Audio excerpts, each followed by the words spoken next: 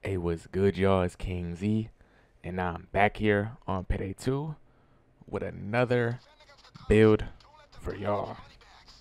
So, yeah, man, we got the new Copycat perk deck, and we using some of the new weapons here. So, yeah, man, if you ain't got Copycat yet, you can still get it in the side missions. I've had a couple people like write comments and pop in the stream once in a while. Be like, I ain't got Copycat. Man, go to your play online or play offline. It don't matter. Go to go to side jobs. I'm trying not to swear so I don't get demonetized right away. We gotta give it like a minute or two. But yeah. Go to your side jobs, then it should be somewhere in like event missions or something. So yeah, just go there and then claim the reward. If you can't claim it yet, then do the little side mission thing. You should still be able to do it, and then just claim the perk deck. You know what I'm saying? All you gotta do, well, it says here, secure 250 loot bags followed by a successful escape on any difficulty. So if you don't have it, that's what you gotta do. That's kind of a lot of bags, but there's things you can do to speed that up. I don't know what you can do to speed that up, but that's not my problem at this point. So yeah, that's how you get the copycat break deck. It's free for everybody. You don't gotta pay for that. The guns, on the other hand, I am using DLC weapons, but you can replace those with something else. I'm running akimbo shotguns. You can run the glass are free. The grims are free. I think the grims are the better option. I think it's really up to you. The glass and the grims are both free, so just mod them kind of in the same way I do these. And for the secondary, I am using the Miyaka 10.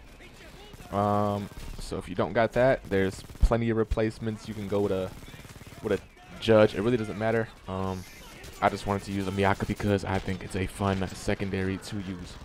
So now that all that's out the way, let's get into the, I guess we'll start with the build.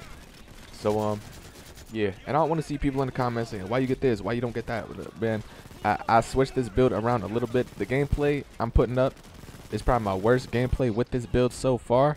It was my first game of the day. I just wanted to get gameplay and get the fuck off so I can go play a different game. So yeah, this gameplay is terrible. I have other gameplays in my past like 3 or 4 streams. I've been using this build non-stop, testing it and shit, so I know it works. Yeah, and again, I took like 6-7 months off this game, so I ain't got all my movements and shit like I was back in the day. You know what I'm saying? I know a lot of y'all motherfuckers still think I'm trash or whatever. I am, but hey, that's not the point. So yeah, I made this build for what I need, so feel free to switch any skills around, bro. I didn't make this build for another motherfucker, you know what I'm saying? I made this shit for me and what I need it for, you know what I'm saying? So yeah, if I have some skills, you're like, why the fuck would I get that? Bro, it's because in the situations I'm in, I can use it, you know what I'm saying? So if you don't want that skill, take the shit off and fucking put it somewhere else, man. There's nothing I hate more than when a motherfucker asks, why you got this? Why didn't you get that, man? Because I'm a different type of fucking player than you know what I'm saying? So now that's out the way, let's go right into this shit. In Mastermind, we only have the medic tree, and here is one I switch around quite a bit. So yeah, we have basic combat medic, ace quick fix, and ace combat doctor, but I switch between ace uppers and combat doctor. It depends on what I'm doing. If I'm not playing one down, then there's no point in me bringing doctor bags, so I'll go over and use first aid kits. If I'm playing one down, then I would rather have doctor bags than first aid kits. Well, it depends on the heist too, you know what I'm saying? So yeah, I switch between those depending on what I need to use. Over in Enforcer, since I am using shotguns, I got a bunch of shit in the shotgun tree, almost everything aced except for far away. So yeah, we have aced underdog, shotgun CQB, shotgun impact, close by, and aced overkill. So yeah, we surrounded by enemies, we're gonna do more damage, we're gonna take less damage. Shotgun CQB, we're gonna reload faster because nobody wants to reload a fucking shotgun. We got shotgun impact, so we do more damage. Close by, we can shoot them bitches while we sprinting, and we get increased rate of fire. Although yeah, with that ace we get 15 more shells too, but if you want some extra skill points, you can take that off, because I do have a lock and load of basic. Later on we'll get into that in technician, so I can hip fire my weapons anyway while sprinting. So yeah, close by is not needed, but I'm gonna take that extra 15 shells in my magazine. And then we got overkill, so when we kill an enemy with a shotgun, we get a 75% damage increase for 20 seconds, and we get weapon swap speed. So yeah, we got that. Over in tank, we got aced resilience. I ace resilience in pretty much every loud build I have, just because I hate getting flashbanged. I usually destroy them in time, but you know, when I'm playing pubs, teammates don't really destroy flashbangs. And yeah, I'm usually carrying motherfuckers in pubs. I know it may not seem like it, you know what I'm saying? It might not seem like I'm the one doing the carrying, because I'm kind of whack at this shit. But trust me, bro, the pubs I get is fucking insane. I don't understand how this happens to me, but hey, man, it is what it is. So I got ace resilience, so them flashbangs don't last as long. They still last a long ass time, but it's better than not having an ace. Then I have basic die hard and basic bullseye. Die hard, you can take off for an extra 2 points, but me personally, like I said, in pubs and in solo, well, solo pretty much, but I'll explain later. I pretty much do all the objectives no matter what the fuck I'm playing, whether it be pubs or solos. There's been plenty of public games where I'm the only motherfucker on the team doing objectives. I don't know what my team be doing, because I don't know why you're not doing objectives, because if we die, this shit is gone, motherfucker. It don't matter. Like, killing shit is not helping with the ice, you know what I'm saying? So I'm pretty much the only one who's doing objectives, but it is what it is. So yeah, we got die hard, so we take less damage while interacting with shit, which has came in handy quite a lot. You'd be surprised how much die hard comes in handy, bro. Then we got basic bullseye, because with this build, you're pretty much armor gating non-fucking stop. So one thing about this build, bro, it's a very aggressive build. You want to be killing enemies at all times, straight tapping motherfucking noggins the entire time, you know what I'm saying? You want to be splitting motherfucking skulls with this shit pretty much non-stop, just to keep your armor up all the time. You got a lot of armor regeneration, because I'll get into Copycat later with what we're using for that. But yeah, it's pretty much an anarchist dodge build, which is kind of weird to say it, but it works pretty good for me, at least. It fits my playstyle, so yeah. So yeah, we got basic bullseye for armor gating, which is pretty much how we survive with this shit. And then over in technician here, all of our skills are in oppressor. See, we got basic steady grip, basic fire control, aced heavy impact, and basic lock and load. Like I said, you could take off close by over an enforcer, because we have basic lock and load, so we can hit fire and sprint anyway. But yeah, I think I used to switch around, because I had transporter a little bit, like I said, because objectives and shit, you know what I'm saying? I'm the only one who moves bags, all that shit. So I think I used to, I had lock and load off, and then I had a point in transporter basic and scavenger basic, so that's what I did with those three. But like I said, I switched things around depending on what the fuck I'm doing. I also had drill skills before too, but I honestly have no idea what I did with those points. But yeah, I'm switching shit around nonstop, so make sure you do that too if there's some skills that you don't think you need. So yeah, basic steady grip, basic fire control, ace heavy impact, and lock and load. Well, yeah, I didn't have ace steady impact when I was first making this shit. I put those skills into drill skills, so I had hardware expert and drill sergeant instead of heavy impact. But shields were kind of a bitch with this build, so I decided to get that so I could stagger them. Anyways, steady grip, just increased accuracy. Fire control, we're pretty much firing from the hip all the time. At least I rarely ADS. Pretty much with any fucking weapon. I just don't ADS unless it's like a sniper or something. So yeah, that's just a playstyle thing. I don't know if y'all ADS too much, but yeah, thinking back, I rarely ADS, so yeah, firing from the hip is just what the fuck I do, I guess. Heavy impact, like I said, shields were kind of annoying. You gotta run in circles around them sometimes, and that can get you killed, especially depending on the difficulty you're playing on. If you just run around a shield trying to fucking shoot them in the back, you're getting shot at from 18 different angles and shit, and it's kind of annoying. So yeah, I just got heavy impact so I can spray them down, they'll stagger, and then you can just shoot them while they on the floor. And lock and load, just hit fire while sprinting, just a playstyle thing for me personally. So then over in Ghost, like I said, this is a anarchist dodge combo type build. So we have dodge skills here. So over in Artful Dodger, we got ace, duck, and cover to get that sprint speed and dodge chance. We got aced parkour and inner pockets. Inner pockets, we only aced to get up to basic sneaky bastard. So, yeah, it's just the cheapest way to get there. I'm pretty sure. Let me see. Yeah, because that's 4 points. That's 3 points. We need 4 points. So, yeah, it's just the cheapest way to get up to sneaky bastard. So, yeah, that's the only reason why we have inner pockets. And it helps with concealment a little bit for sneaky bastard to work. So, yeah, we don't need sneaky bastard ace. I think with an ace, you only gain like 3 more dodge. I think without it, with it basic, we're at 32 dodge. And then with the ace, you can get to 35 dodge. But while you're sprinting, that'll go up to 42 dodge. And if you're playing solo and you have the bot perk, that adds 5, it'll get you up to 47. So that's good enough to dodge some bullets here and there. You're not gonna dodge every bullet. It doesn't matter how high your dodge should be. 178. You're not gonna dodge every bullet in this game, bro. There's always them bullets that just fucking hit you no matter what. So yeah, it is what it is. Dodge is based on luck. So yeah, that's that.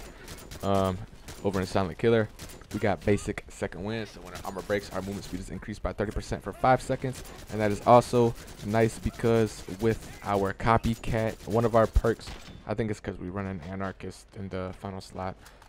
So that when our armor breaks, we have invulnerability for 2 seconds. So that'll just help us get to cover or take time to get a headshot, armor gate real quick, and get back into motherfucking action. So yeah, we got basic second wind, aced optical illusions, basic low below, and basic high value target. So optical illusions, pretty self-explanatory. We just got that for extra concealment to add up to our dodge.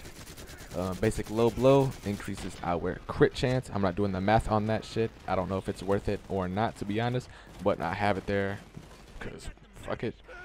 High value target just helps with taking out specials, so when we mark enemy, they take more damage. So yeah, high value target's always good to have. Then in fugitive, over in Revenant, this is optional also. This is really more of a one down thing. If you're not playing on one down, you don't really need these. But yeah, I got 9 lives aced, and I have aced Swan Song. So yeah, like I said, if you're not playing on one down, you don't really need 9 lives too much. Swan Song's just good to have, especially if there's a fuck ton of enemies. You get Swan Song on, you start spraying with them shotguns, motherfuckers gonna drop. You know what I'm saying? So yeah, if you don't use those though, then you have 13 extra points to fuck around with and put to whatever you need type shit.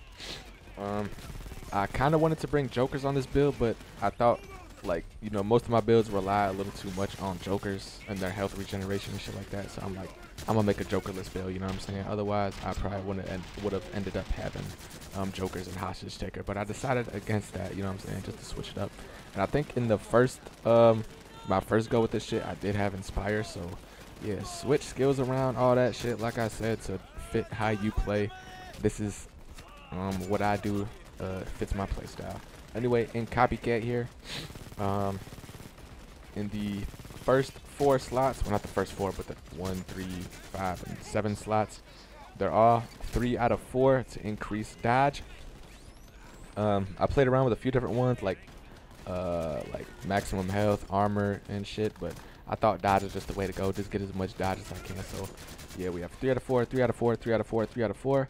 And then in the final slot, we have 15 out of 22. So yeah, that would be Anarchist, I'm pretty sure. So yeah, instead of pretty much Anarchist, instead of fully regenerating armor when out of combat, it'll continuously regenerate armor. And the heavier armor you have, it regens more armor, but it takes longer, which is why we are running the suit. So yeah, the suit recharges the fastest. So yeah, we're pretty much armor gating the entire time. Like I said, this is a very aggressive fucking build. So if you're not a super aggressive player like me, who always wants to be in the action, always want to shoot motherfuckers, then this probably not the build for you. But yeah, we also have that skill, so when our armor gets depleted, we're immune to health damage for 2 seconds, but that cannot occur more than once every 30 seconds. So once your armor gets depleted, you're invincible for 2 seconds, and they gotta wait another 30 seconds for that to happen again. So yeah, that's that. I guess onto the suit, equipment, all that shit. So yeah, for armor, we are rocking the 2-piece suit because it has the most dodge and the quickest armor regeneration. I'm not sure how fast that regenerates, like once it breaks, but it is pretty motherfucking quick. So yeah, I think like if you're out of combat for like a second or a second and a half, you should have your armor back enough so you can take another motherfucking bullet, because that's, you're gonna be taking a lot of goddamn bullets.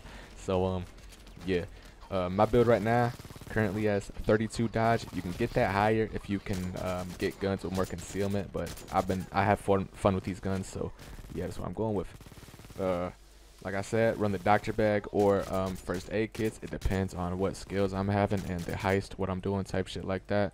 So yeah, currently I have the doctor bag on, but I switch between first aid kits. On to the guns now.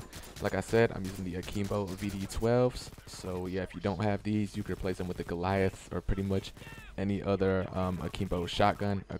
Pretty much Goliaths or Grims. I forgot the names. I think it's Akimbo Judges. I don't think I've ever used those in my fucking life, but yeah, the Akimbo shotguns are starting to grow on me a little bit. It's not something I used to use too much, but yeah, I kind of just recently got into the Akimbo shotguns and I'm loving them. So yeah, on these I'm using the short barrel, the silent killer suppressor. I have a concealment boost on that to help with the dodge, and I think that might be it. Oh yeah, I have a stealth laser module. You don't need a laser on these. I think the compact laser module works fine. I just put the stealth one on because it's new. So yeah, the grip, I have the straight grip. That adds concealment on that shit, and my VD12s have a 21 concealment, so yeah, good enough for me. My detection risk total is 12 though, but if you can get it lower than that, then you'll have more dodge, so yeah, keep that in mind when you're fucking around with your weapons. My secondary, like I said, the Miyaka 10, probably one of my favorite secondaries in the game. I just like running around with it, but use whatever you like, it really don't matter too much. I got the MS-10 short barrel on there, low profile suppressor, another concealment boost, micro laser on that motherfucker, wood comfort grip. I put the speed mag on that hoe. I think that that fucks with concealment a little bit, but you reload it a whole second faster. So yeah, that gets me down to 10 detection risk if I take it off, but I'm gonna leave that on because I like having reload speed. No sight because I don't aim, and don't put any stock on that. But yeah, use whatever weapons you want. Just use Akimbo shotguns because that's kind of how the build works. If you're not using the shotgun on this build, then it's kind of useless unless you take all the shotgun skills off and put those points somewhere else. Throwable. I switch between the concussions and incendiary grenade and Molotov. I think the incendiary is a little bit better, and that's free. So Molotov, you need the barbecue weapon pack. See, I switch between the incendiary and concussion grenade. It depends if the heist has Captain Winners or not. If it does, then I'll probably use the incendiary grenade. If it doesn't, then I go with the concussion. And it also depends if I'm playing in pubs or not. If my teammates can kill winners and I don't have to worry about them, then I'm gonna bring concussions. But if I feel like I'm gonna have to kill that motherfucker, then I'm rocking with incendiaries. So yeah, I switch between concussions and incendiaries. It's up to y'all. Like I said, melee, I rock the buzzard, not the buzzard, the buzzer, all the motherfucking time. It really doesn't matter what build I'm using unless I'm using a stealth build. I don't want to tase somebody and never accidentally shoot. If you don't have the buzzer, then go with the electrical brass knuckles. So yeah, I think that's pretty much all the build. The gameplay, like I said, is absolute fucking dog shit. If you want to see better gameplay, then go back and watch some of my streams. You know what I'm saying? I don't even think the gameplay is really the first wave of that safe house raid, bro. It was insane. I don't know why there was so many enemies, bro. There was like 2 minigun dozers, a medic dozer, and like an LMG dozer all at one fucking time. There's not much you can do in that situation. You know what I'm saying? Yeah, the first wave was, it felt like all 3 waves was coming at me at the same time. That shit was insane. But yeah, the second wave and the third wave weren't too bad, but that first wave, god damn, they fucked me up. But yeah, if you want to see some better gameplay, tune into my streams or go back and watch some of my other streams. I think I made this build live mostly, so I'm probably gonna have to throw some other gameplay on this shit. I've been talking so goddamn much, and safe house raid is only like 15 minutes, so yeah, I'll see what I can do about that. But yeah, that's it for this video. Leave a like if you enjoy it, subscribe if you are new. Make sure you turn the motherfucking notifications on so you don't miss it, and I'll see y'all motherfuckers later.